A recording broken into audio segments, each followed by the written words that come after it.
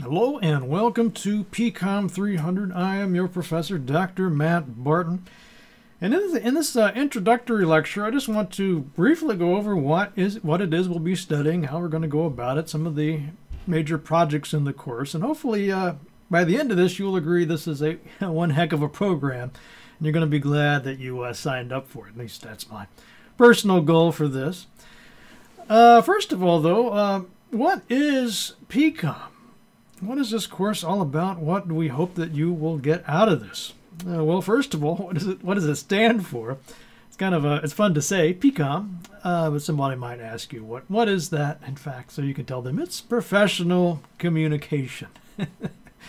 Now, that's probably not going to answer their question very well because, of course, what does that mean, professional communication? We need to go a little bit deeper and think about it. And here's what other folks, if you dig around in the scholarship around this, it's getting to be a term that you're starting to see in the business magazines as well. But for our purposes, it's an academic field. So you could major in English, mass communication, communication studies, and professional communication is one of those fields now. However, it encompasses all of those. So as we'll see as we get into this, you'll be taking courses not just in communication studies, but also in English, mass communication, philosophy, marketing. There's a lot of different courses that have something to do with communication, that have something to offer.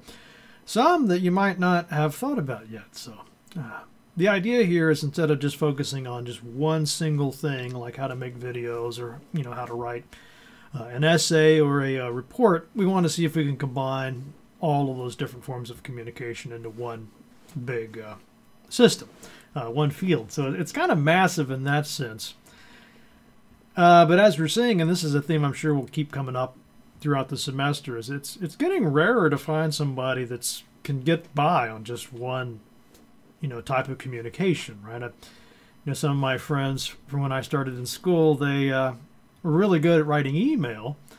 So at that time, that was the big thing was, can you write a good email? All the other folks I work with were good on the phone. They're very good oral communicators, but when it came to the new, email seems really old-fashioned nowadays, but just imagine something like texting today, for example. So you might be really good at texting, but hey, might also be good to have some of those oral skills, so you can handle the phone as well as the text, as well as writing that formal email. Maybe you need to make some videos. Maybe this company is looking into social media and they want somebody to tweet for them. So they really need people that are not just really drilled down into one special thing, but can get at this sort of bigger picture, this bigger communication network. All of the different tools, all of the different media that you can bring to bear to assist this company or a business or organization or what have you.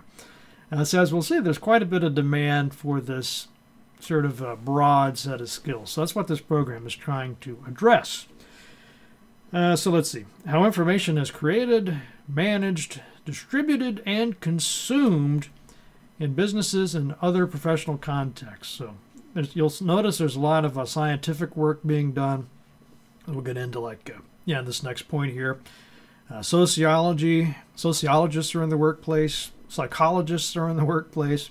Believe it or not, even people who make games for a living are in the workplace, trying to figure out what can they do to enhance the communications that are or maybe are not taking place in this field. And to kind of give you a little flavor here, before we get into some of the examples, I thought I would hop over to Indeed.com, which is one of the sites that will give you job listings. You could type in a keyword and where you might want to work. So I typed in St. Cloud, Minnesota, and then communications. And we're just looking here within a 25-mile radius. And just with that word communications is showing me 50 jobs here, and some of these look pretty lucrative. Okay, so let's just take a look here, at some of the places you might be, in a couple of years, depending on where you are in the program right now. We see there's up at the top here, communications director, and what I noticed is their first bullet point was growing a communications team, and managing this staff. So this idea of the communications team, you can see that is an area where if you were able to come to this now they do mention they want 5 years experience, okay. So there's that. But if you take a program like this, you could say, look, I've taken a lot of courses in building a communications team. I know how to run a communications infrastructure. I can develop a communications strategy. And that's just the very first item here. But if we scroll down, you start to get a sense of some of the diversity of the jobs. I mean, this next one here, for example, is for the U.S. Army. So U.S. Army Public Affairs Specialist. And so again, I haven't dug into all of the details on these, but what I'm noticing is repeatedly how they're stressing not just communication, but multimedia. You see there specifically on this one, this is a internal communications intern, a capital 1. That's a pretty good place to work. So experience with creating effective multimedia communication materials, both print and electronic. And you see there the next point, oral and written skills. So I mean, the proof is, is right here. They want, all these different companies, they want people with this diverse skill set. Yes, you could come in and make a great PowerPoint. You could put a website together.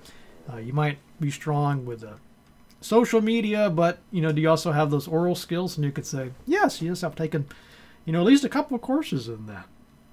And then we just keep going. I mean, it goes on and on and on. Some of these would be like more video focused, but even this like videographer. So this is a videographer for the St. Cloud Rocks Baseball Club.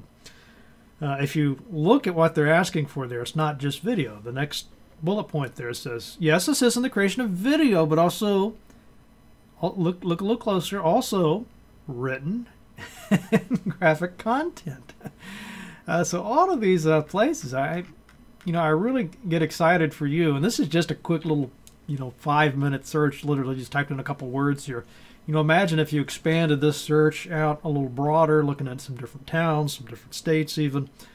You really start to get a sense of the potential that you're going to have with this skill set that you get out of the program.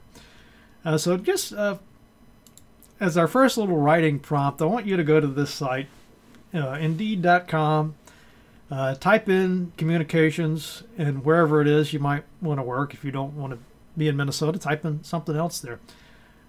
Maybe play around a little bit with the keywords, but just see what you can find. Some job that looks, you don't have to apply for it. I'm just saying a job that you find interesting, that looks kind of interesting, something that, catches your eye. And then, read the rest of the bullet points on it. And then just come back and, tell me about that. What is it that interests you about that job? What are they looking for? Just give me a sense of, what fascinates you about that.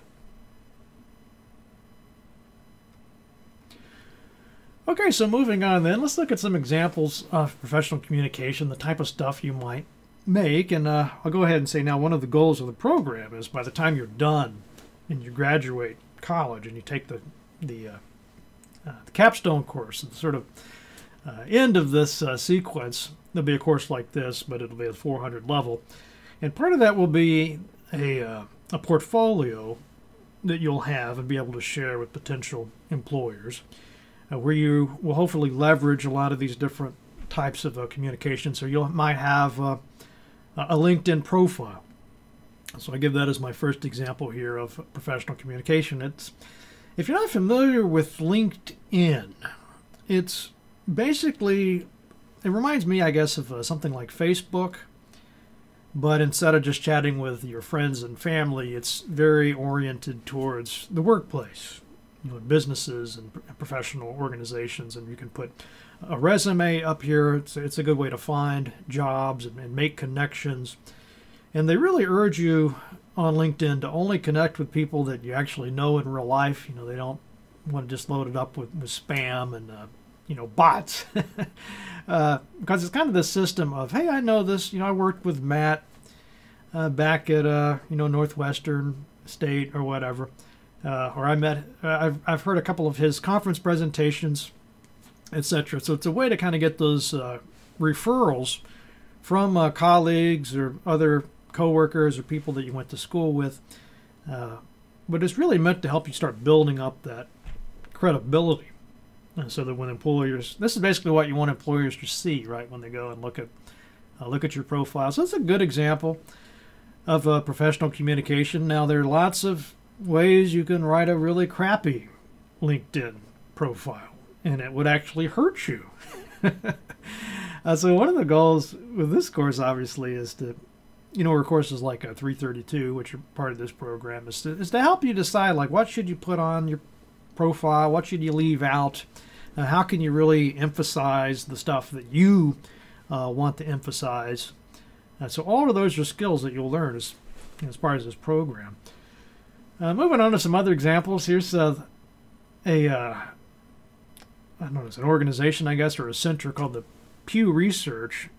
And you probably have come across them before. A lot of people use Pew Research when they're doing research as part of their classes. But basically, they go out and they do some kind of field research. They compile it up into very readable reports, and they're considered fairly, as these things go, I guess, fairly objective.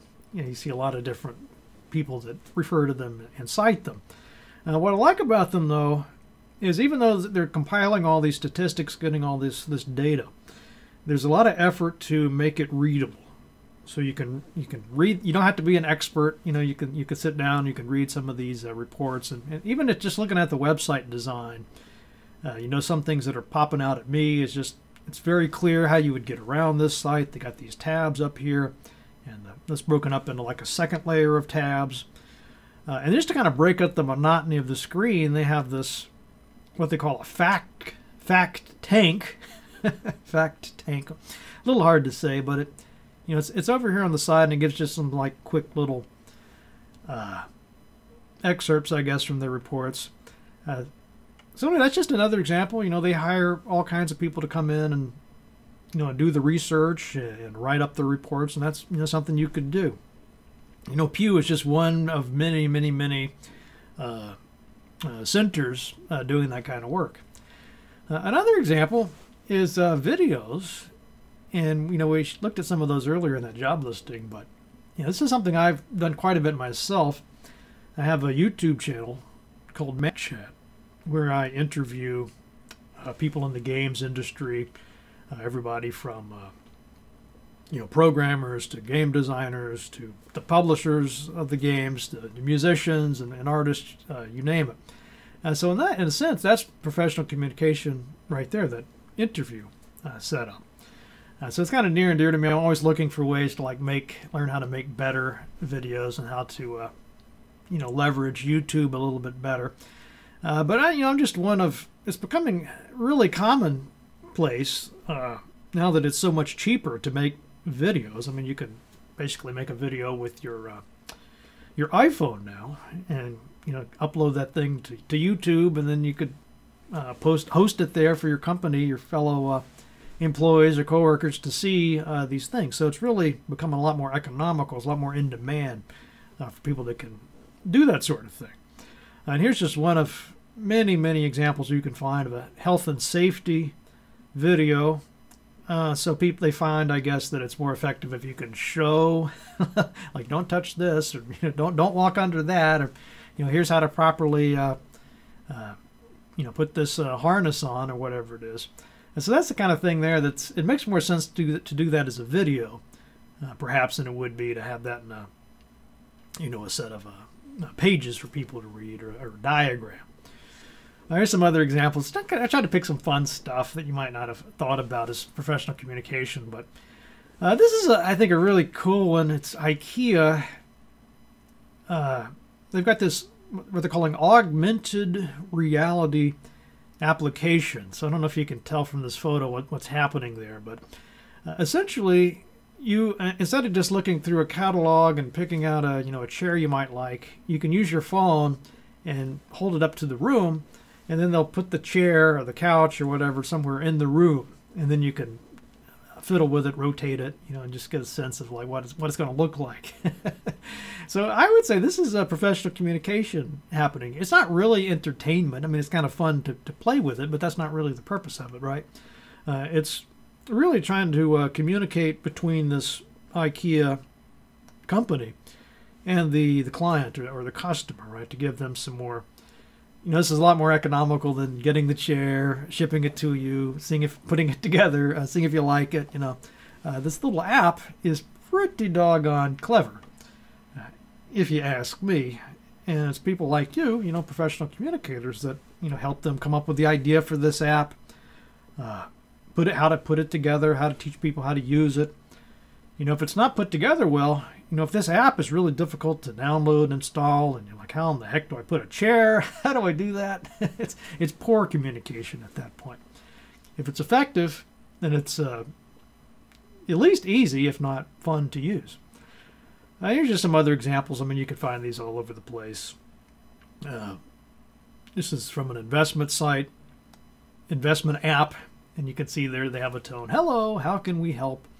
And they got their search bar up there, and then they've broken this up into little articles you can read. So again, it's not just the text, it's how the text is organized. It's how this is laid out.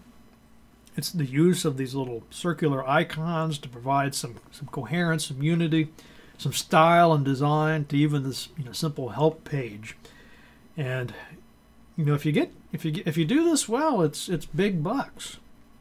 This is what the companies want. They don't want a shoddy looking, confusing website any more than you want to have to navigate that thing. So they need the people. They need you. And here's an example. You probably realize this, but just to emphasize, how many companies are becoming increasingly dependent on social media. So it's really becoming a key part of a lot of their business plans, not just marketing, but just all aspects of the businesses are moving on to, there's a bunch of them, but Twitter's certainly one of the most popular. Here's a company I like to keep track of. It's Virgin Galactic. And they are trying to do they're trying to get people into space. I think it's like $250,000 for a ticket. And you can ride on this sort of super jet thing and actually say, well, I've gone to space. I don't know all the details, but I guess you'd be weightless for a while or in free fall. But the way they're communicating, what they're communicating about here is a rather delicate situation where they had a test flight. And they had a lot of people investing in the company that were excited because they thought that if the test flight was successful, that would make it seem like this was a lot more viable. And they're a lot closer to that goal of, sending people to space. Unfortunately, there was some kind of problem with the computer, I believe, and as soon they had to call off the test and land. It didn't crash or anything like that. Thank God. But it didn't go successfully, right? So the stock just it's like, I think by the end of it, I think it had lost like 30 or more % of its value coming off of that the high of the expectation of the test flight. So they really had to put, this was like real money on the line here. They don't want to just blurt something out. They really had people come in and consult with them on these tweets about how do we report this in a way that will be truthful. We don't want to be unethical or get sued for misinformation, anything like that. On the other hand, we don't want to make it seem like the problem was worse than it was, because that will, cause the stock will probably go down even lower if we make it sound like it's just a really serious problem. So this is the kind of situation here that's very commonplace, in the world of business, and this is why they do want people who are sensitive. Not just writing correctly, writing effectively, being mindful of who's going to be reading this and what kind of impact the words or the images might have on the audience. Now, here's the goals of the overall PCOM program. Obviously creating effective communication strategies, appropriate for diverse audiences and purposes. And really, we could just, look at these last couple of examples here, and you could see some of that diversity, right? This, like this Virgin Galactic tweet, part of this is to the customers, people that want to buy the tickets, but also to those investors I talked about, right? The people sitting on Robinhood. Like, do I want to put, another $1,000 into this Virgin Galactic stock? Let me see if I can read this tweet again and see if I like the sound of it. Evaluating concepts and applying theories in the use and presentation of images, along with information. I'll certainly get into that. Conducting research, evaluating information by methods appropriate to the professional context, audience, and the desired outcome. So you're probably used to the idea of writing a research paper for an English class, let's say, but even with in professional communication, there's still a lot of research going on. Matter of fact, sometimes the stakes are extremely high. I mean, think about this line about evaluating information. So you see this tweet, somebody claims they know what's going on at Virgin Galactic, but maybe that's just some random person that doesn't really know what. They could be just saying anything, right? So how can you evaluate that information? Evaluate communication artifacts for their ethical dimensions. Again, I know I keep coming back to this example of this test flight, but it really, you can see how there could be ethical dimensions to that. If they lie, what are they saying? We have completed the post-flight inspections and root cause analysis of what caused the onboard computer to halt ignition of the rocket motor. Corrective actions have been defined and work is already underway. So you notice what they don't tell you is what their cause was. That seems to have been omitted. So perhaps you could say that was maybe somewhat unethical that they left that out. Do I think that? I'm not sure. I'd have to think about it some more, but it is a possible ethical dimension. Maybe it was something that would sound really horrible, so they decided not to put it on there because they thought the investors might get frightened and, sell their stock. Just making stuff up here. But that would be an example if they said, hey, let's, kind of be a little bit now, I'm not saying this about Virgin. But if a company was like, let me just, let's sort of tweak the wording here so we don't sound like, basically, let's bend the truth, shall we say, so we won't frighten away investors. Now that sort of thing is where you do cross that line, and it's not just wrong, but it could get you sued and all kinds of legal trouble. All right, critically evaluate their own work and that of others for accuracy, fairness, clarity, and professionalism. Another big reason a company would want to hire somebody with a professional communication background is precisely for this, right? Say, hey, look at this tweet. Can you look this over? Is it accurate? But is it clear? Is it professional? You'll notice a lot of times you'll be working with people who are just super smart. They really know their job well. They're very technically skilled. Whatever the case may be. But when it comes to like writing or presenting themselves to the world in the form of a video, think about how many professionals who get in the news because they wrote something really horrible in a tweet, or maybe it's just like typos, errors in grammar and things, and it doesn't look good, and it kind of can even reflect badly on the company as a whole. So obviously they don't want that. So this could be part of your job, right? Is to help them, make their communications more professional. And then lastly, this is probably one of the most important things for this semester, is this idea of the personal brand, developing a plan for promoting that brand. Even knowing like what is a personal brand. We're going to get into all that and help you to develop and promote it. All right, so here's just a few quick things before we leave off this first lecture. So this is the goals of the course overall. So you notice a lot of this is just about describing and identifying things. We're just trying to give you a sort of big picture view in this course. It is just a one-credit course after all. We want to make sure you have a pretty good feel for the lay of the land, and the areas that you'll want to develop over the next few years. as you begin developing your, picking courses and developing that portfolio. So the key competencies, theories, ethical and cultural principles. The key communication theories in communication studies versus English versus mass communications. So all of those will be, sometimes slightly and sometimes really different in the way they approach communication. So that'll be a part of this course as well. I'm hoping to get some of the professors from these different fields here to talk with us a little bit about what makes them different. We'll talk more about getting a career, an internship in professional communication. That is key. Of course, the portfolio, and then describing and differentiating among the communication methodologies available as part of this major. So, as you can see, it's quite ambitious, but I want to keep things fairly light. And my main goal with this course, personally, is I want you all to get to know each other. We'll be using the D2L forums quite a bit in here to try to get some of that going.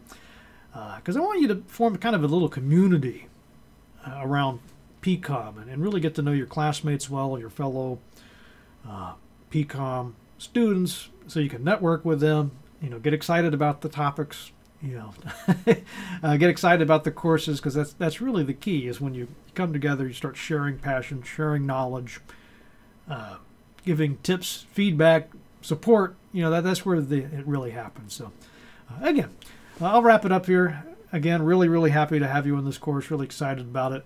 Hope you are too, not just this course, but the whole PCOM program. If you've got questions, comments, concerns, whatever the case may be, please feel free to share those, and I will see you again very soon.